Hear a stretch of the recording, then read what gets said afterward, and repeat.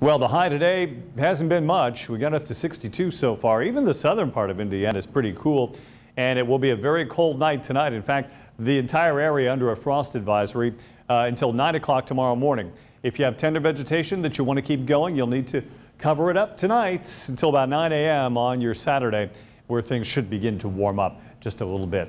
Mainly clear tonight. Chilly again, that scattered frost possible. Low 39, northeast winds at 5. And for your day tomorrow, sunshine, cool, and a high of 65. What about the rest of the weekend? I've got those details tonight on Fort Wayne's NBC.